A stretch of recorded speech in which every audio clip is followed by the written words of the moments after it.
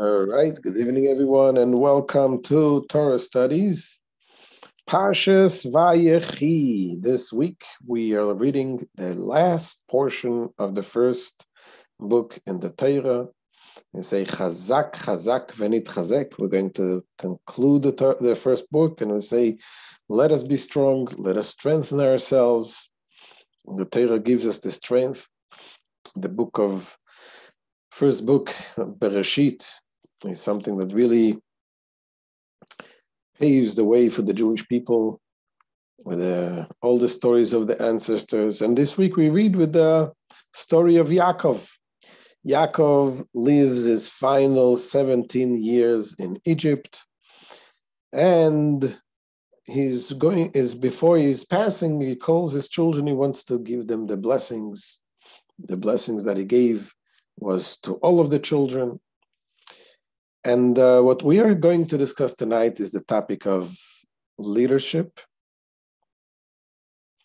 Getting the job done, marks of a true leader. And what does it have to do with us? Is this something to be a leader? Is something that maybe prime ministers and presidents need to study about? But the truth is, we know the Rebbe wants us all to be leaders. The Rebbe says everyone is a leader in their own right, in their own way, in their own circles. There's the famous story that Rabbi Dr. Jonathan Sachs of England, Chief Rabbi of Britain, he mentions the story when he was by the Rebbe in 1968. It was the Rebbe, he had a discussion with the Rebbe as a student, and then the Rebbe turned the table around, as he said, and he started asking Jonathan questions about Cambridge University, about the Jewish students, what is he doing? And he didn't want to have anything to do with it, but the Rebbe convinced him to take a role of leadership. And the famous statement, what Dr. Sachs, Rabbi Sachs said, that a good leader creates a lot of followers. A great leader creates a lot of leaders. And that's what he said was the Rebbe. Now the Rebbe created leaders. The Rebbe he sees the leadership quality in each and every one. And therefore we need to know what makes a leader, what takes to become a leader, to be a good leader. And indeed, the Rebbe teaches us a very interesting lesson from the story of this week's Torah portion. As we said, Yaakov is gathering all of his children before his passing, and he wants to bless them. But not only blessings, but there are also chastising of Reuben, of Shimon, and Levi. And what we're going to focus today is on Reuben. That Reuben, he was the firstborn. And as a firstborn, he deserves to a special place, special things that he needs to have. However, Yaakov is telling him that he lost the opportunity to be the leader. Why did he lose the opportunity to be the leader? Let's see inside.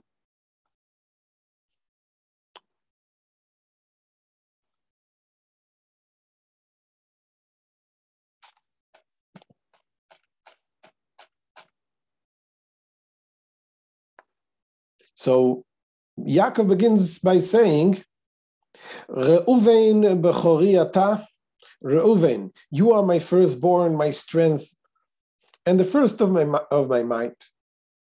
You should have been superior in rank and superior in power, because he's the firstborn. However, Yaakov continues, you have the restlessness. You have the restlessness of water Therefore, you shall not have superiority. For you ascended upon your father's couch.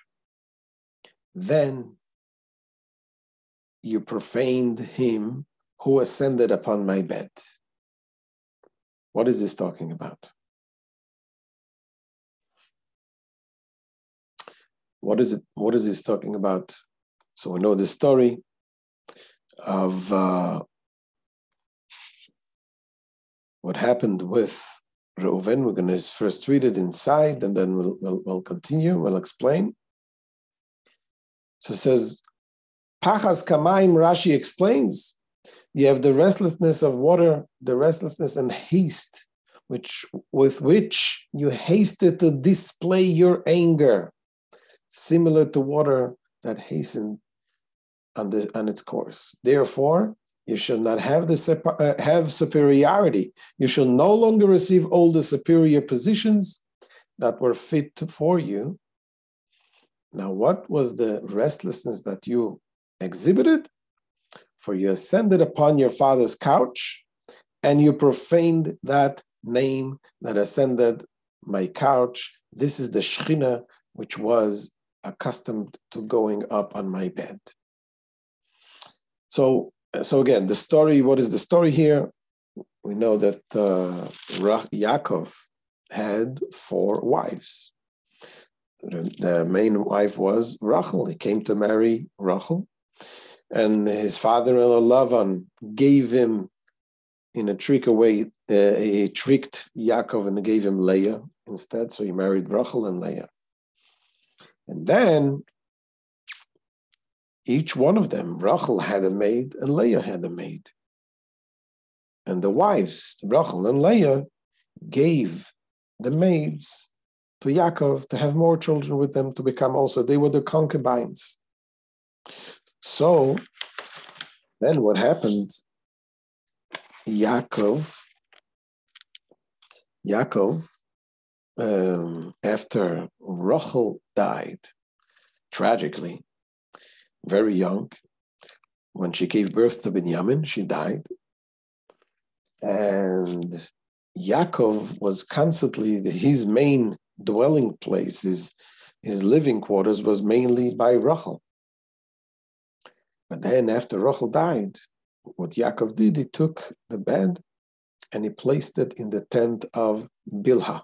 Bilhah was Rachel's maid. Now Reuven, the firstborn, the son of Leah, Rachel's sister, was very mad, very upset. He said, it's enough. It's enough. If my mother would have a competition with her sister, that Yaakov would have the bed in her sister mainly. Now that her sister died, Yaakov, the father, took the bed and put it into the maid's tent. So he took the bed and he placed it in his mother's tent. That's what he did. Now, the way it's written in the Torah may be misleading. In the Torah, it says, Vayishka Bila Pilekesh Aviv, that Reuven laid with the concubine of his father. But that wasn't the case, only because what he did, that he got involved and he interfered in his father's private business. And therefore, the Torah considers it as if he laid with his father's concubine. And that's what we see in the Gemara. So that was Yaakov chastising Reuven. And he tells him that he lost his privileges because of what he did. Because he hasted and he took and he got involved and he interfered in his father's business and he desecrated the one who is on the father's bed, because Hashem was there. It was all Yaakov's dealing and It's always, by the tzaddikim, the righteous people, their mundane sleeping and eating and drinking and whatever they did, the relationship with whom they have, when they have, that's all godly things. It was all spiritual things. So Reuben interfered, and that's what Yaakov chastised them. So as we see further inside, so this is from the Talmud that says, it was taught in the Braise that Rabbi Shimon ben Elazar said, what is the meaning of the verse, and Reuven lay with Bilhah, his father's concubine? It does not mean that he lay with her literally, rather, it means that Reuven protested the affront to his mother, and he said, if my mother's sister Rachel was a rival to my mother, will my mother's sister's concubine be a rival to my mother? So he immediately stood and rearranged her bed so that Jacob would enter Leah's tent.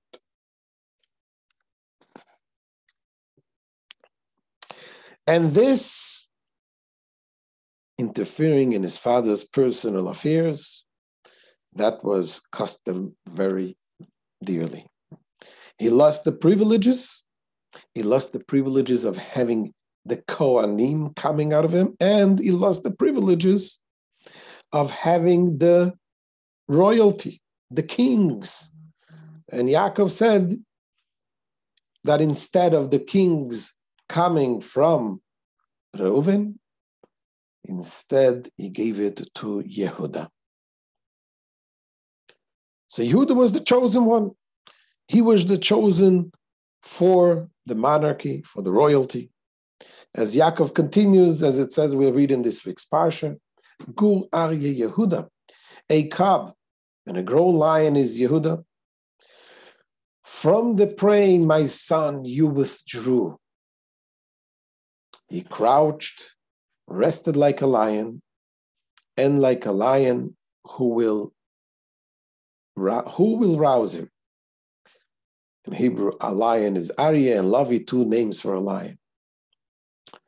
And then he says, Lo yasser shevet miYehuda, the scepter shall not depart from Yehuda, nor the students of the law from between his feet, until Shiloh comes. Who is Shiloh? Shiloh is Mashiach.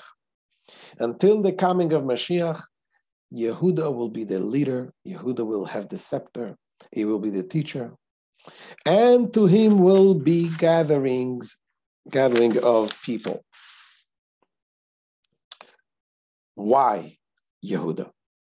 What was so special about Yehuda that he deserved to be the king? So Yaakov continues,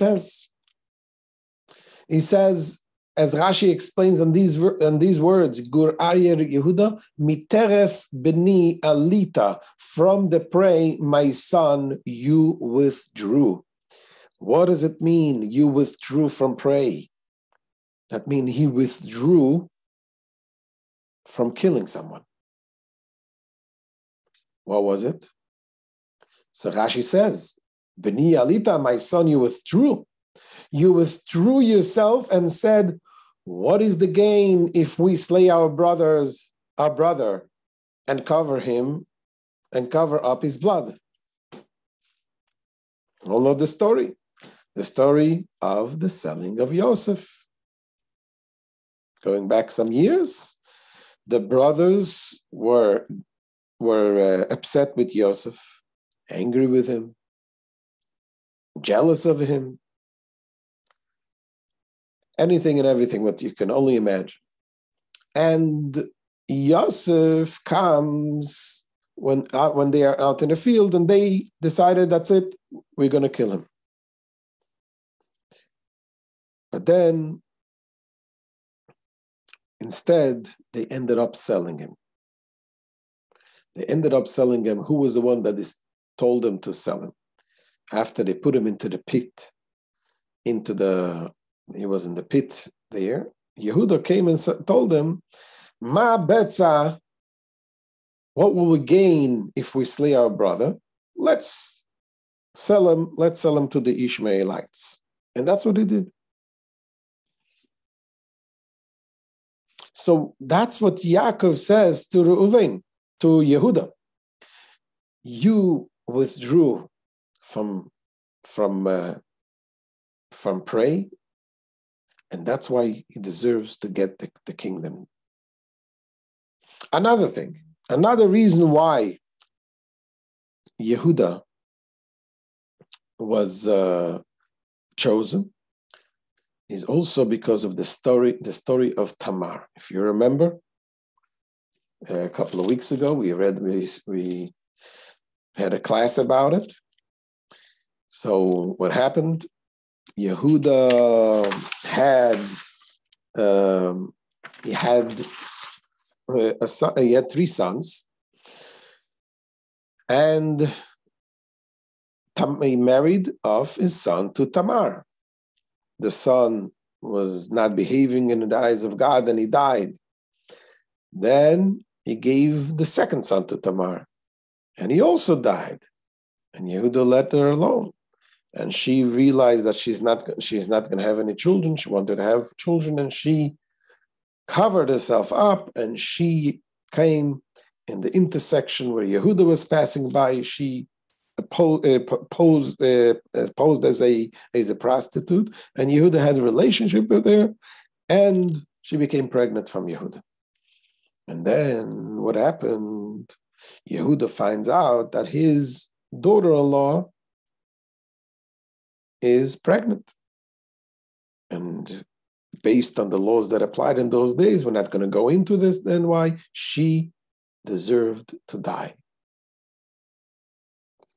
But then they take her out, and she says she didn't want to pinpoint, say to Yehuda, you are the culprit. She just said Yehuda gave her collateral. She gave her a staff and a ring and a signet ring and a cloak. And she said to him, to whom these items belong, I am pregnant to that person. Now Yehuda could have just ignored her, not to humiliate himself and let her die, but he didn't. He said, she's right. She's pregnant for me. So that took a lot of guts and a lot of strength from Yehuda that he admitted, and that is also reason why Yaakov said that he deserves to become king, because of that. Okay, so this is the verses that says in the Torah. She was taken out and she sent to her father-in-law, saying, from the men to whom these belong, I am pregnant. And she says, please recognize, whose signet ring, cloak, and staff are these? Then Yehuda recognized them, and he said, she is right. It is from me, because I did not give her to my son Shelah, but he no longer continued to be intimate with her. So that was the reason.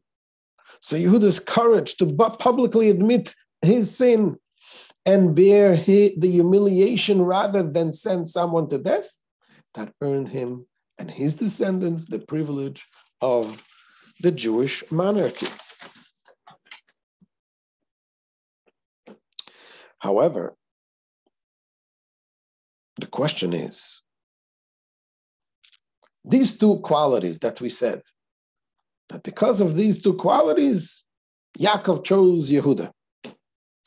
But if you read it, if you think about it, the whole story about saving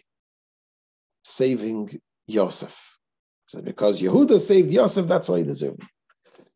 But if you remember the story, the way it went, who was the one to first save Yosef? The brothers wanted to kill Yosef. Reuven, not Yehuda. Reuven came and he said, why should we kill him? Don't kill him. Vayishmer Reuven vayatzilei miyodam. Lo nakenu nefesh. He told Reuven, said, we're not going to kill him. He told him, put him into this pit in the desert and don't touch him. In other words, he was saying to them, let him die alone. We shouldn't actually kill him. What was his intention? He wanted to save him. He wanted to bring him back to his father. So, Reuven was the first one. Now, what did Yehuda do? Yehuda took him out, and what did he do? He didn't really save him to bring him back to his father. He sold him as a slave. So why is Yehuda deserving royalty to become king and not Reuven? Reuven was the first one to want to save him and to bring him back to his father, not to sell him as a slave. And the same thing is with the other quality. We said the second quality of Yehuda is because he admitted to his guilt, took the humiliation in order to save someone. But the truth is, we find about Reuven doing the same thing. Reuven also admitted the guilt, what he did with the story with Bilhah. He admitted that he was the one to interfere in his father's business. And he did teshuvah for this. Reuven was the first one that we learned that he did teshuvah. He repented for the act, what he did.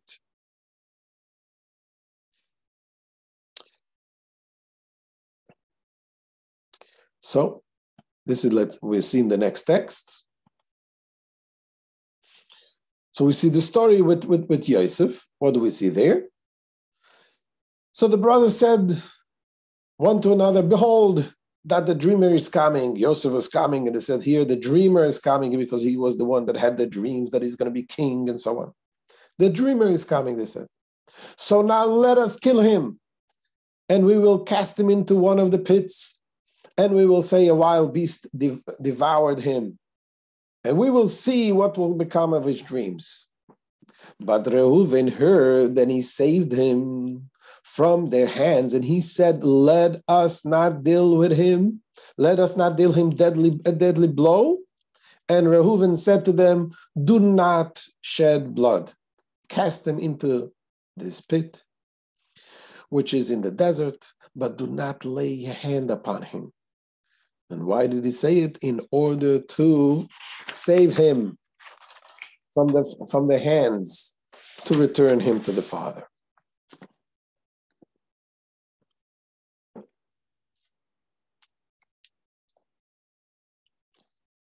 So that's the question. Why then is Yaakov choosing Yehuda over Reuven? Here, he wanted to save him. Reuven wanted to save him. And also, as far as the admitting and repenting, we find that Reuven was repenting. As we see in the next text, okay, Yehuda, we said, yes, he admitted that he got the humility, he got the humiliation to say that he's guilty. But Reuven, what did he do? He was repenting for years, because we know when they sold Yosef, Reuven wasn't there. Reuven wasn't there. That's why when he came back, he said, what will I do? The boy is not here. Where was Reuven? What did he do?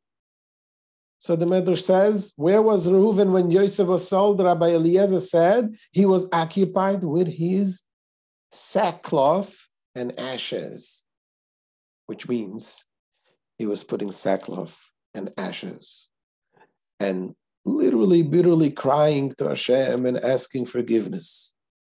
He was doing a lot of praying to be forgiven. When was this? How long after the sin that he did? It was 9 years later. It was 9 years later. When Rachel died, Yosef was about 8 years old, and when he was sold, he was 17 years old. It was 9 years later that Reuven is still praying and asking forgiveness. And then Reuven returned to the pit, and behold, Yosef was not in the pit. So he rent his garments.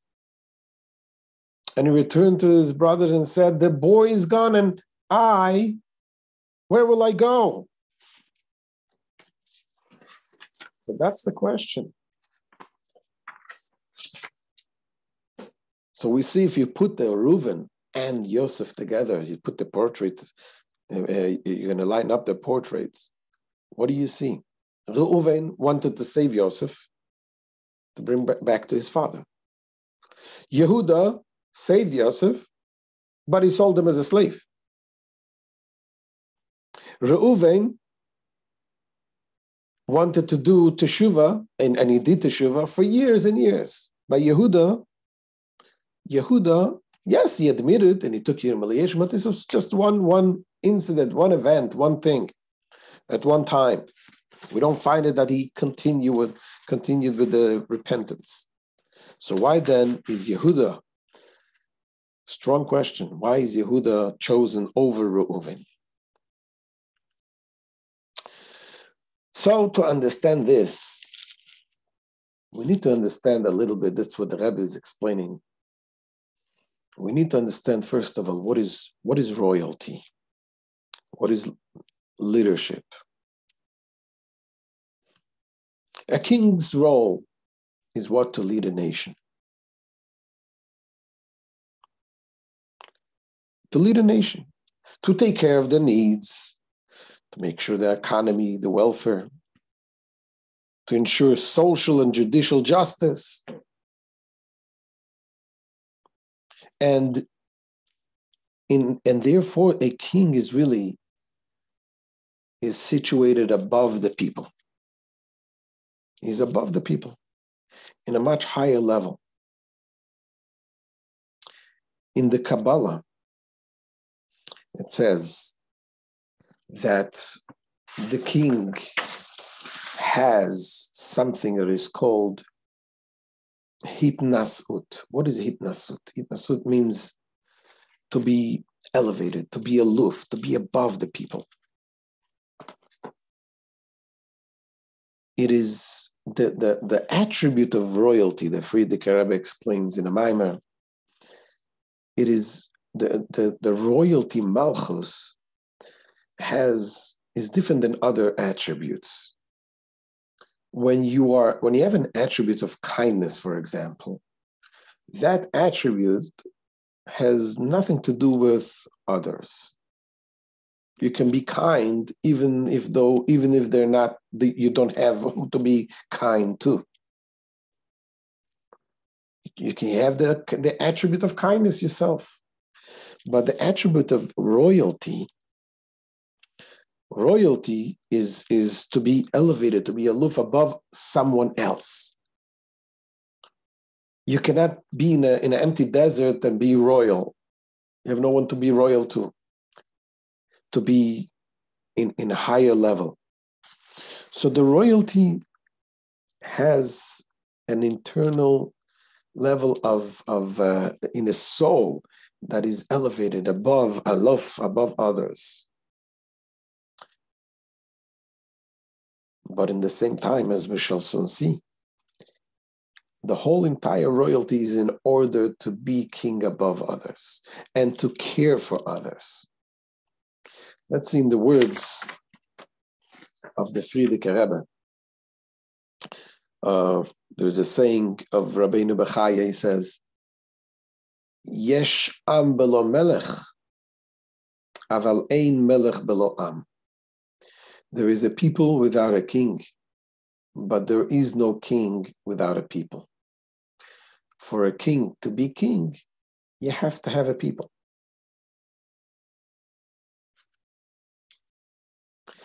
So in the Friedrich Rebbe's words, he says the sphere of royalty, Malchus, differs from other spheres, other attributes. He says this can be explained in terms of the qualities of the human soul. In the case of the attribute of kindness, it can exist even if there is no beneficiary of that generosity. One who is inherently a good person has goodness and kindness in their heart. And if they happen to encounter someone who needs it, they will extend that kindness and goodness. Moreover, this internal quality of kindness can manifest as a feeling even if it isn't directed at anyone per se. As seen in the case of Avraham Avinu, our patriarch Abraham, who always experienced the feeling of kindness. Therefore, after Abraham's circumcision, when God made it exceptionally hot outside to dissuade the passerby from burdening Abraham, it bothered him because the kindness was manifest within him. So kindness, you need to have, you have the kindness in you, whether you have a recipient or not. So that's why when he didn't have the recipient, his kindness was in him, and he was pained for not being able to express this kindness. However, in the attributes of royalty, which is the sole quality of preeminence, this cannot exist without another person. As we see empirically, someone lost in barren desert, devoid of other people, does not experience the attribute of preeminence. You don't feel the preeminence. A king needs to have a people. And this is true to a human king, but this is also actually true when we talk about God. God himself, so to speak, he needs us to be king. When God created the world, first thing what Adam Rishon did, what he did, he anointed God as king. As it says, he gathered the animals and everyone, and it says, let us bow down to the king. And in a sense, that's what we do. We do also.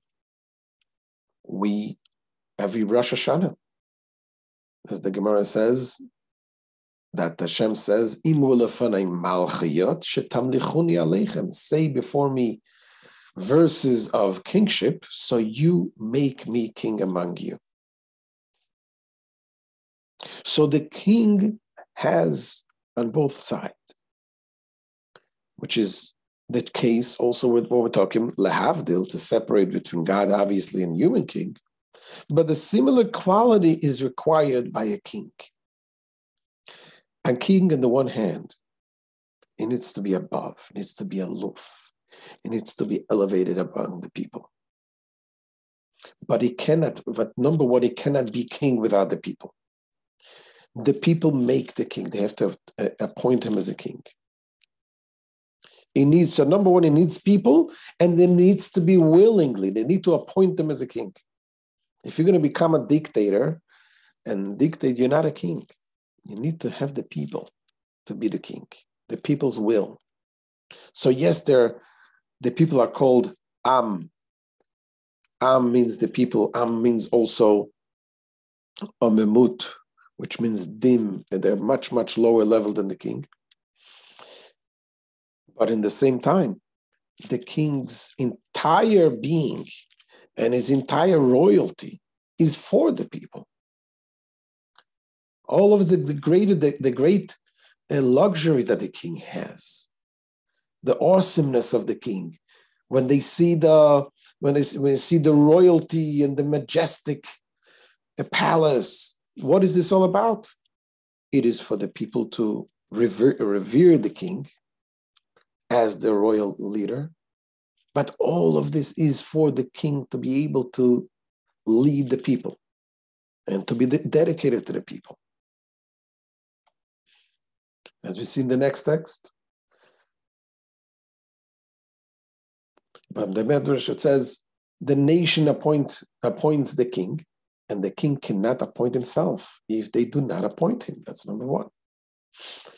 And then the Rambam says, the Maimonides explains the great responsibility, the awesome responsibility that the king has.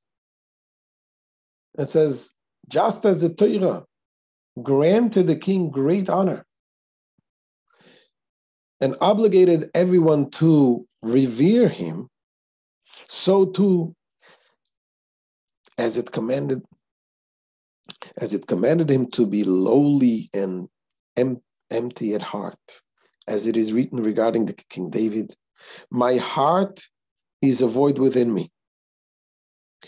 Nor should he treat Israel with overbearing haughtiness, as it is written, he should not lift up his heart above his brothers. He has to be very humble to the people. He should be gracious and merciful to the small and the great, involving himself in the good and welfare. He should protect the honor of even the humblest of men. When he speaks to the people as a community, he should speak gently, as it is written, listen, my brothers and my people. Similarly, it is written, if today you will be a servant to these people, he should always conduct himself with great humility. So that's the bottom line here. What is a king? A king, on the one hand, is elevated, is aloof, is way above the people, but it's all for the people. And this is why someone who is too caught up with himself, he cannot be king. So yes, you can have people who are reaching very high levels in themselves. People who seek to improve themselves spiritually, to grow spiritually. But if it's all about yourself, then you may be a great person, but you cannot be a leader. A leader needs to have the proper understanding. The number one, not to haste into hasty conclusions and decisions. And when you see something, to be able to judge properly, to look at the whole picture, to see if your actions will offend someone else, will hurt someone else. So again, if you're about yourself, then it's fine. You're growing yourself in a spiritual way. But to be a leader, you can't just jump to conclusions right away and do things which will benefit yourself the way you see it right now. You have to see how this will affect the entire people. And this is what Yaakov is saying when it came to Reuven. When it came to Reuven, his immediate reaction, when he took the bed of Yaakov and took it out from Bilhah's tent back to Leah's tent, his mother's tent. Yes, he did it for reasons that he thought it was justified, to protect his mother's honor. But he didn't take in consideration who may get hurt in the process. Ultimately, his mother himself also got even more humiliated. And obviously, Yaakov was humiliated. So that's, Yaakov says, you may think you're doing the right thing. And in your way, yes, you're trying to do the right thing, but you were hasty in these decisions. So this Yaakov told Reuven that what cost him the monarchy was how he hastened to display his anger at his father for what he perceived to be an affront to his mother's honor. Reuven crossed the line he should not have crossed and mixed into his father's personal affairs. As the Rebbe says, Reuven had the restlessness of water, as the verse says, pachas kamayim. And he hastened to display his anger after concluding that his father's bed belonged in Leah's tent, his mother's tent. He got upset at someone else and acted swiftly and immediately to interfere with his father's bed, thus hurting another person. This behavior is opposite of helping others, and that is not leadership. Leadership is about helping others.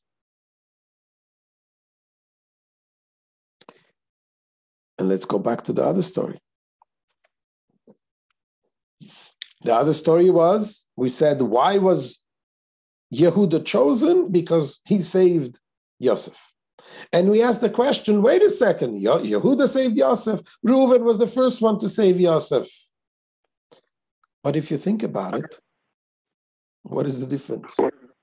The difference is, Reuven wanted to save Yosef. Did he end up saving him? No. What did he end up doing? He ended up putting him in a pit. The pit, as our sages say, was filled with scorpions and snakes. That itself was a big danger for Yosef. And what did Reuven do at the time? He was busy with what? With doing teshuvah, with repentance.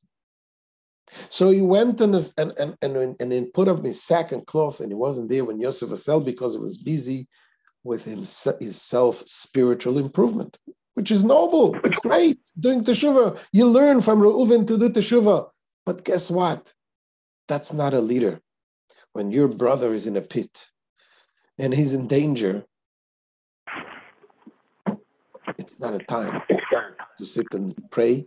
You have to do something about it. What did Yehuda do? Yehuda, yes, maybe he wasn't completely noble in the act, what he did. He said, let us make some money out of our brother. But the bottom line is that he took him out and he saved his life. He says, Ma betza, what's the point? What gain do we have if we kill our brother? He took him out and he saved him. That is the difference. That is the difference between Reuven and Yehuda. As the Rebbe explains, the difference between Yehuda's withdrawing from prey and Reuven is this. When Yehuda withdrew from prey, he actually saved another person. When Yehuda said, what is the gain? He saved Yosef from the brothers' plan to kill him. And he took him out of the pit, which contains snakes and scorpions. Although Reuven's intentions were nobler than Yehuda, that has to do with his own personal qualities and has nothing to do with his ability to benefit and save others. When he said, let us not deal with him a deadly blow, cast him into this pit, in order to save him from their hands, to Reuven, to return him to the father, it tells us about his intentions. But practically, that didn't extricate Joseph from the danger of starving to death. Neither from starving to death or being killed by the scorpions or the snakes. Not only that, if you read carefully into the words, Reuven really had more, he was concerned about himself also. Yes, he wanted to save Yosef, but he also was concerned about himself. Why? Because he said, what will happen? He saved them, the Torah said, in order to save him. To save whom? To save Yosef. But our Rashi says, not only to save Yosef, he wanted to save his own honor, himself, basically. Why? Because Reuben said, I am the firstborn, I'm the oldest of the brothers. We all come back to our father Yaakov. Who will be blamed? I will be blamed. So he wanted to save Yosef, yes, to save him, but also to take away the blame from him. So he had his own personal agenda there. That's what Rashi says.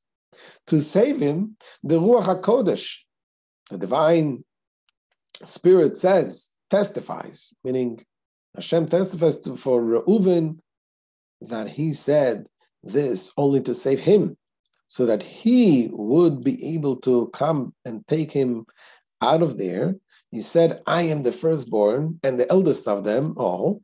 The sin will be attributed only to me. And the same thing is in the next text.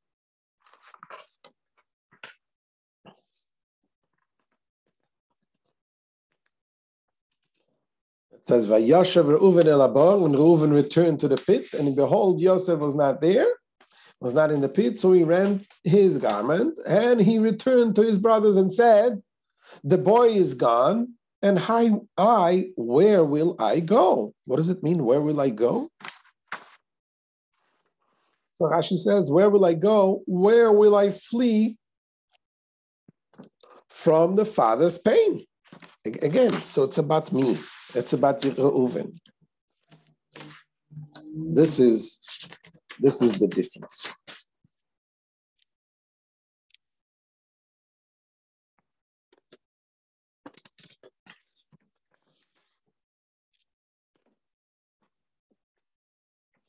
And when it comes to the admitting also, when it comes to admitting the sin, our sages tell us that Reuven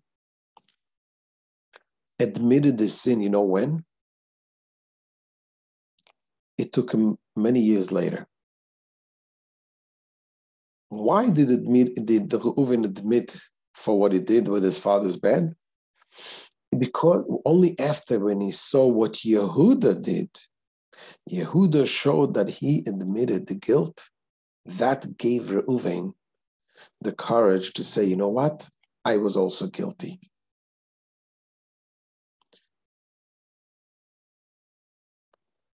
As it says in the Talmud, Yehuda admitted that he sinned with Tamar and was not embarrassed to do so. And what was his hand? He inherited the life of the world to come. Reuven admitted that he sinned with his father's bed and was not embarrassed. And what was his end? He too inherited the life in the world to come. Who served as the impetus for Reuven to admit the sin? That was Yehuda. So the Gemara said, Rabbi Cheskuni says, Reuven at first admitted his sins privately, with sackcloth and fasting, but he did not confess publicly. However, when Yehuda said, she is right, it is from me, Reuven got up and publicly confessed, I too have sinned, I interfered with my father's bedding. And the Gemara is asking a question. The Gemara says, granted, with regard to Yehuda, it was proper that he admitted his sin in public so that Tamar would not be burned. But why did Reuven admit his sin in public? What was the point? Didn't Rav Sheshet say, I consider one who specifies his sin in public to be brazen, as one who does not indicate that he is not embarrassed by his actions? In other words, just to come and say in public, you know what I did, I sinned, I did this, I did that. That's a chutzpah. Why would you admit like you're not embarrassed with the sins? So what was the reason? Why did Reuven admit in public the sin that he did? I can understand why Yehuda admitted, because he needed to save Tamar and the children, the unborn children. Why did Yehuda do this? Why did Reuven admit? And the Talmud says the reason was so that his brothers should not be suspected of having committed the deed. He admitted in order for his brothers not to be suspected. Okay, so what does that tell you? What does that tell you?